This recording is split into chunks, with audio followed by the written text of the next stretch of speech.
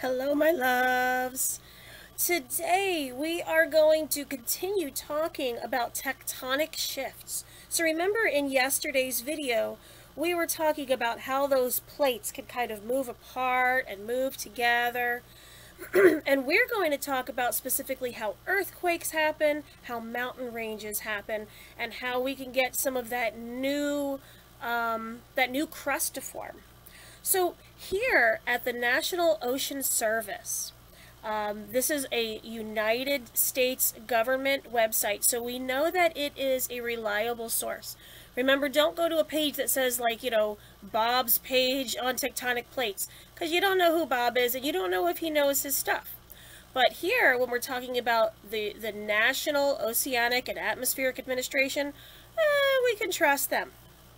So what is tectonic shift? Tectonic shift is the movement of the plates that make up Earth's crust. So the Earth is made up of roughly a dozen major plates and several minor plates. So a major plate would be a large piece of tectonic plate, right? And you can see here on this map, they're showing you earthquake activity with those yellow dots. Let's see. You see those yellow dots?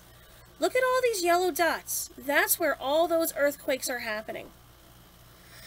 And then you can see here where it says convergent. Convergent means when two plates are like squishing together. To converge means to combine, to like group together. And teeth, you see these little teeth right here? They're on the overriding plate. So it's kind of part of that goes on top of the other plate. Because remember, one plate goes underneath and it starts to melt again. And let's see if we can find those convergent plates. Oh, here we go. You see how the teeth are sticking out this way? That means those are the ones that are engulfing the other tectonic plate. See how they're going this way? Wow. And then we've got divergent boundaries and transform boundaries. So convergent means to go together. Divergent means to spread apart. And we talk about that in the classroom where we do like divergent thinking activities, divergent art. Divergent means like thinking outside of the box, but it also means going away from something. We're divergent thinking, which means we're thinking away from how everybody else thinks. That's what it means to be outside the box, to think differently, to think in a different direction than everybody else. And then we've got those transform. Transform is when they rub together, kind of like left and right, they grind together. And that's where we're going to get a lot of that earthquake activity. Pardon me.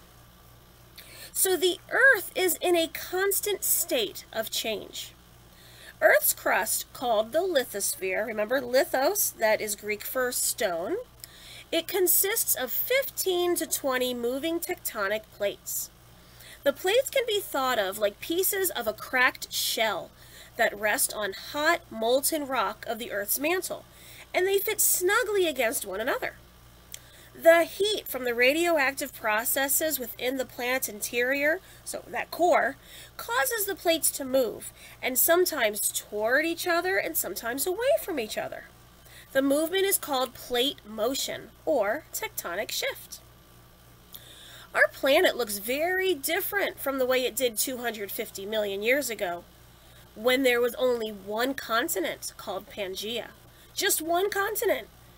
And then there was only one ocean called Panthalassa. As Earth's mantle heated and cooled over many millennia, the outer crust broke up, and then that plate motion that started then continues today. The huge continent of Pangaea eventually broke apart, and it created new land masses and oceans, and they're always changing.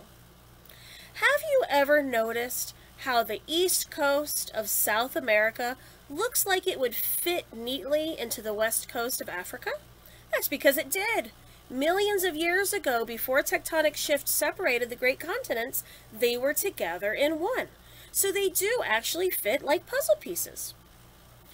Earth's land masses move toward and away from each other at an average rate of about 0.6 inch a year, or like half an inch a year. That's about the rate that human toenails grow. Well, that's cool. Some regions, such as coastal California, move quite fast in geological terms, almost 2 inches a year, and that's why they tend to get a lot of those earthquakes and things like that. And those are at the seams where tectonic plates contact. You get crustal rocks that grind violently, causing earthquakes, and you also get volcano eruptions. And we get that over a little bit west of California in Hawaii. All right, so let's look here at another government website, USGS, the United States Geological Survey, and we're going to talk a little bit more about Pangaea, okay? So, from about 280 to 230 million years ago, the continent we know now as North America was connected to Africa, South America, and Europe. Everything was connected. They all existed in a single continent called Pangaea. Pangaea first began to be torn apart when a three-pronged fissure grew between Africa, South America, and North America. So that fissure is where the land masses start to pull apart, right, at the divergent boundaries. Rifting began as magma welled up through the weakness in the crust, and it created a volcanic rift zone. Volcanic eruptions spewed ash and volcanic debris across the landscape as these severed continent-sized fragments of Pangaea diverged. Remember, diverge means to float apart, to push apart. The gash between the spreading continents gradually grew to form new ocean basin, the Atlantic. The rift zone, known as the Mid-Atlantic Ridge, continued to provide the raw volcanic material for the expanding ocean basin. So it's still happening, it's still pushing, pushing, pushing. Meanwhile, North America was slowly pushed west, away from the rift zone. The thick continental crust that made up the new East Coast collapsed into a series of down-dropping fault blocks that roughly paralleled today's coastline. So as new land is being created, old land can be dropping off. At first, the hot, faulted edge of the continent was high. And as the North America moved away from the rift zone, it began to cool and subside beneath the ocean. And then this once active divergent plate boundary became passive, so it became calm, and it wasn't creating any new land masses. All right, let's go to this one. I'm so excited to share this with you because now we've got some really awesome illustrations. So here on National Geographic, plate tectonics, the Earth's plates jostle about in fits and starts that are punctuated with earthquakes and volcanic eruptions. When they say fits and bouts, they mean like really quick moving actions. So that's what it means to have a fit or have a start, like to start and stop. There are a few handfuls of major plates and dozens of smaller or minor plates.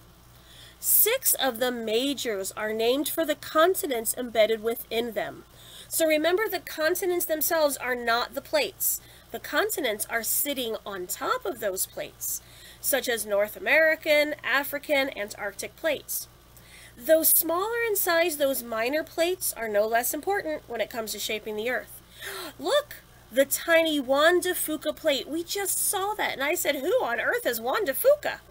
Juan de Fuca plate is largely responsible for the volcanoes that dot the Pacific Northwest of the United States.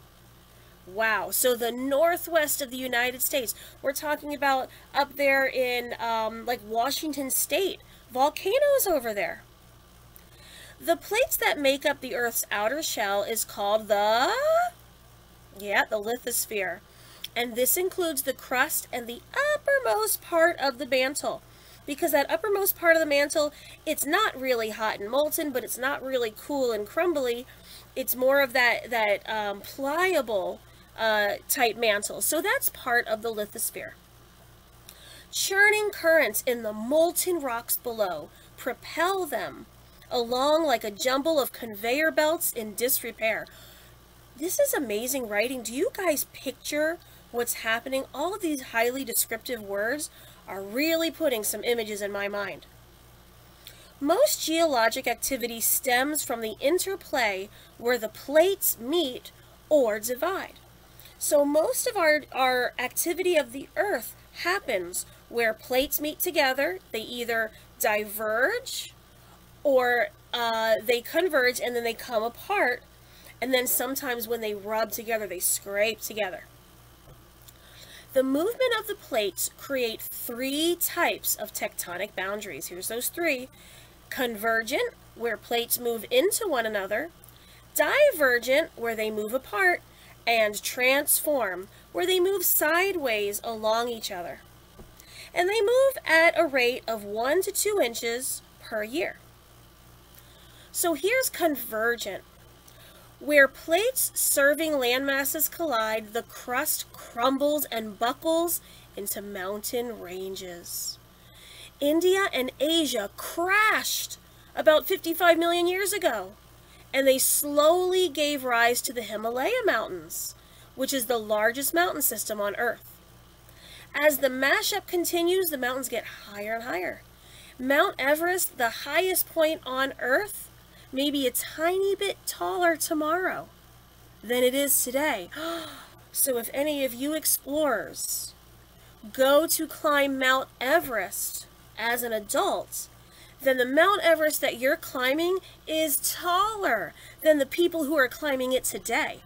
So that's something to be really proud about. These convergent boundaries also occur where a plate of ocean dives in a process called subduction, and it's under a landmass. So remember, we talked about those. There's the oceanic plates, right? And then the continental plates. So those oceanic plates, when they converge, the overlying plate lifts up, and it also makes mountain ranges. And then the diving plate that goes underneath, it melts, and it's often spewed out in volcanic eruptions, such as those that are formed, such as those that formed some of the mountains in the Andes of South America. At ocean-to-ocean convergences, when, remember, those plates are converging in the ocean, one plate usually goes underneath the other, and it forms a deep trench, like the Mariana Trench in the North Pacific Ocean, which is the deepest point on Earth. And these types of collisions can also lead to underwater volcanoes that eventually build up into island arcs like Japan. So Japan is created from volcanoes in the ocean. How amazing is that? So that tells us that Japan was not part of Pangea. Japan is pretty new. Now we've got divergent boundaries where they split apart. At divergent boundaries in the oceans, magma from deep in the Earth's mantle rises toward the surface and pushes apart two or more plates. Mountains and volcanoes rise along the seam. The process renews the ocean floor and widens the giant basins. A single mid-ocean ridge system connects the world's oceans, making the ridge the longest mountain range in the world. Now, differently on land, giant troughs, such as the Great Rift Valley in Africa, form when plates are tugged apart. If the plates there continue to diverge, millions of years from now, Eastern Africa will split away from the continent and form a new landmass. So that's really, really cool. And the mid-ocean ridge would then mark the boundary between the plates. And now we have transform boundaries.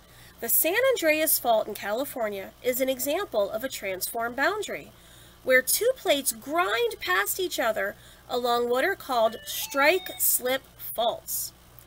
These boundaries don't produce spectacular features like mountains or oceans, but the halting motion often triggers large earthquakes, such as the 1906 one that devastated San Francisco. Let's go back up to the top because we've got a slideshow here. 13 pictures that can show all the different types of faults. So here, lava spews out of a fissure in the Virunga Mountains in the Democratic Republic of the Congo. The Virunga chain is part of the East African Rift Valley system, which marks the boundary between two plates, the Nubian Plate to the west and the Somalian Plate to the east. The Rift Valley is a classic example of a divergent plate boundary. So this is a classic example where here's one plate going this way, and here's the other plate moving that way. And when they split across, or split apart, then you've got the magma coming up, and then that magma is going to cool. Alright, so here's some hot lava in Mount Etna. A river of molten lava flows through a channel in hardened lava after an eruption at Mount Etna in Sicily, Italy. Mount Etna is one of Europe's most active volcanoes, and it was created by the subduction of part of the northward moving African plate beneath the Eurasian plate. So remember, subduction means one plate gets kind of squished underneath another, and that's how we're getting a volcano.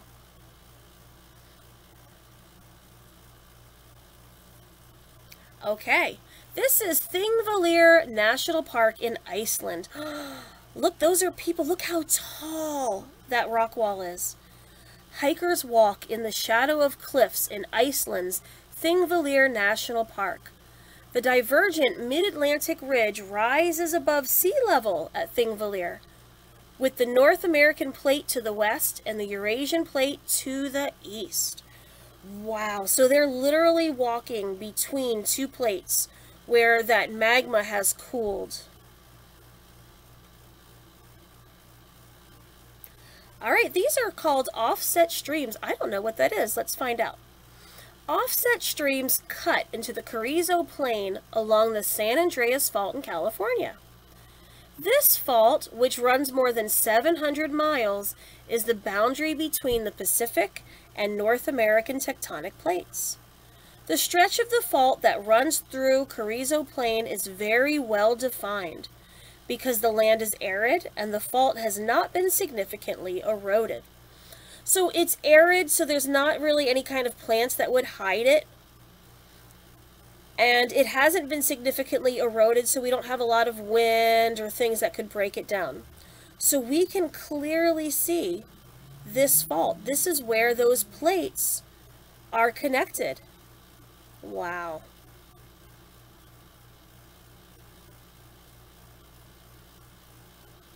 All right, we've got Rapley Ridge, Utah. Rapley Ridge, which is part of the Monument Upwarp in the southeastern Utah, is a long, narrow, folded anticline that formed about 70 million to 50 million years ago. Look at this! Look, you could be canoeing in here or kayaking. Look at this. Can you imagine? This would be like something to slide down in the winter. Oh my goodness gracious. Look at these ripples. So we have here, you can see that the river was bigger and it was kind of cutting into it. So we've got some erosion happening. We've got weathering and erosion, right? Weathering breaks it down and erosion washes it away. Look at this. Look, you could walk along here. Oh my gosh, I want to visit this. This is amazing. Oh, look at this. This is the Mid-Atlantic Ridge. An eel pout fish, swims near tube worms. Those are tube worms at the Mid-Atlantic Ridge in the Atlantic Ocean. The Mid-Atlantic Ridge is an example of a divergent plate boundary and is an area where new seafloor is being created. So even though there's new seafloor, I mean, we've got animals coming to live in that new seafloor. That's really neat. Black smokers. A cloud of hydrothermal fluids stream from a black smoker or a mineral chimney along the mid-ocean ridge off the west coast of Mexico. Black smokers are common to spreading zones in plate boundaries. Chimneys are made out of lead, iron, manganese, and zinc sulfides, through which spew superheated ocean water. They also harbor exotic life forms far beneath the reach of sunlight. Wow, I wonder what kind of animals live there. Here we have the Andes Mountains.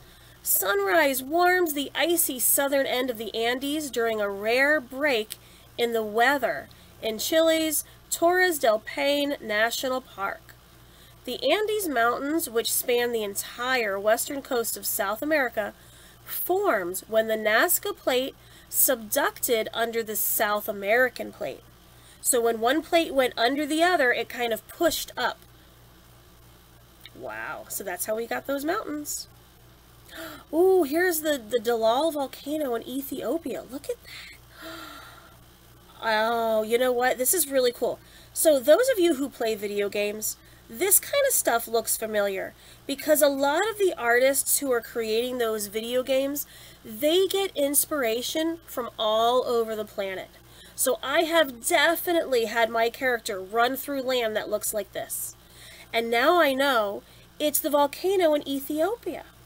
Sulfur, salt, and other minerals cover the crater of Dalal volcano, part of the Danakil Depression in Ethiopia.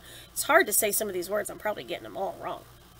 At 157 feet below sea level, Dalal is Earth's lowest land volcano. Oh, wow. So this is all this green. That's from the sulfur. And then we've got probably a lot of rust happening here from iron. My gosh, that's beautiful. Oh, look at this. Oh, look, you can see the airplane that took the photo. You see its shadow? So what is this? An airplane casts a shadow over the red waters of Lake Natron in Tanzania, which is part of the East African Rift Valley. The water's red hue is due to algae that live on salts spewed from nearby volcanoes. The East African Rift Valley system begins in northern Syria and extends across East Africa into Mozambique. Oh, see, I thought this was like pieces of rock, but this is water. Golly, it's so beautiful. This is the Persian Gulf Plate activity. In the Persian Gulf, two tectonic plates collide. The Arabian Plate, which is here, lower left, is running up on the Eurasian Plate, upper right. The Persian Gulf, right here, the top, and the Gulf of Oman, down here,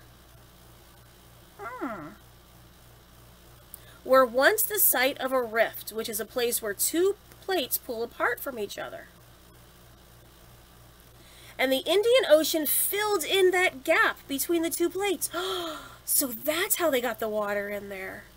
However, the process is now reversed. And about 20 million years ago, the Gulf began to close up. The collision of the two continental plates gives Iran its mountainous terrain. Wow, so everything is constantly moving. First it moved apart, let that ocean in, and now it's closing back up. Oh, look at this. What do we have here? Rift, escarpments, Eritrea. We're going to guess that's said, right? A mosque dominates the farming villages. This is a mosque. In Adi, I'm sorry, in this rift. Okay, so it once adjoined the Arabian Peninsula before the Red Sea opened. Oh, wow. And they shifted when the continental crust moved west. Wow, look at all of this. All of this that has been, like, changes, changing. And it's still changing. I love it. Mountains and a rift can be seen along the San Andreas Fault.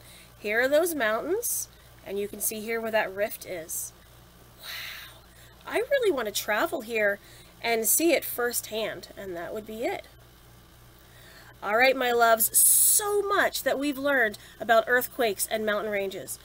But hang tight, because I'm doing an art project for you, and I'm going to videotape it, and you're going to see firsthand some shifting of tectonic plates. All right, I'll see you in a few seconds. All right, here we go. Okay, I think I've got my light situation more or less together. So here's what we're going to do. We're going to create a mantle on my canvas. So what I did is I took some painter's acrylic latex caulk and I mixed it with some latex paint. Can you see my canvas? Okay. I'm just going to kind of globby. Yeah, why not? I've never done this before. Ooh, didn't mix that one very good.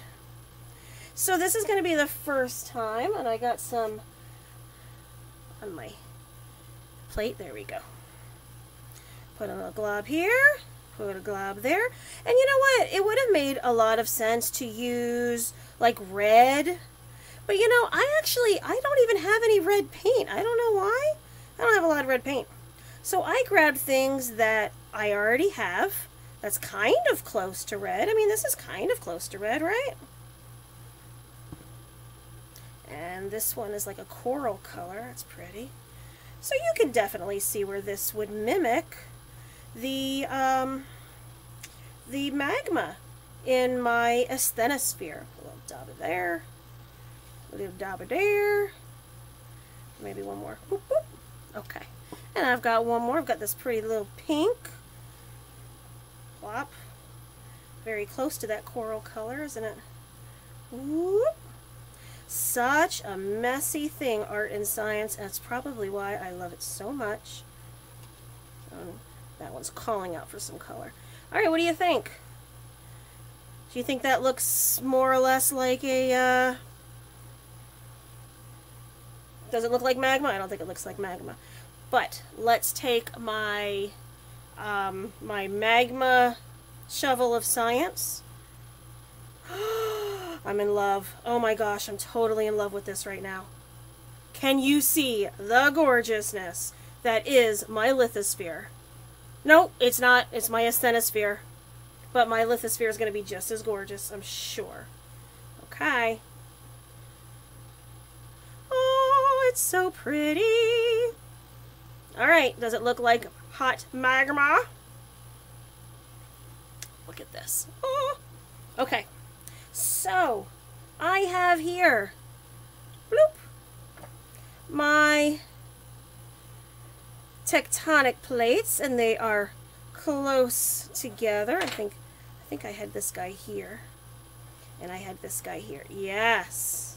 So this kind of looks like Pangea. Pangea, if you remember, that was when all of the plates were together, all of the continents were together. And what happened was these plates started to shift apart. And remember, we have three types of movement.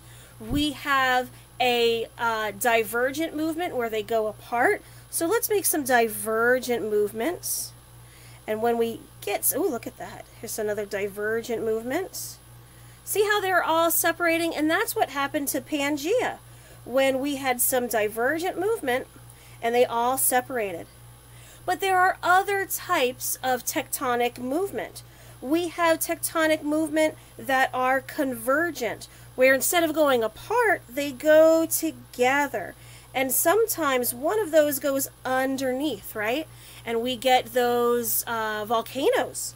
And we also get mountain ranges. So that's convergent, when they converge together. Here's another example of convergent, and look, there's a mountain range that just formed. Wow. Another type of shift with those tectonic plates is that the one that we see in California, where they rub alongside one another. Do you remember what those are called? They happen at those faults. It's called transform. So when they are together, they move along. Can you hear it? Sorry. hard to hear. Do you hear the grinding? They grind along one another, and that creates those earthquakes. Absolutely. So here you go with a very super messy art project where I showed how the tectonic plates all move while they're sitting on top of that asthenosphere. They're sitting on top of this molten lava. I'll get my lava everywhere. Oh my goodness, I can't wait to see what happens when this dries. My molten lava, and you can see where I have some mountain ranges forming. I've got some volcanoes. Oh, look at that. I've got some really awesome stuff happening here. All right, my loves, here's my challenge for you. What kinds of things can you find around your house? Maybe in your kitchen, maybe in your bedroom, your garage, maybe with Play-Doh or with Legos. What can you find to help illustrate how the tectonic plates move? I'm really interested in seeing this. Maybe you could send me a video, or you can send some pictures, or even maybe step-by-step directions.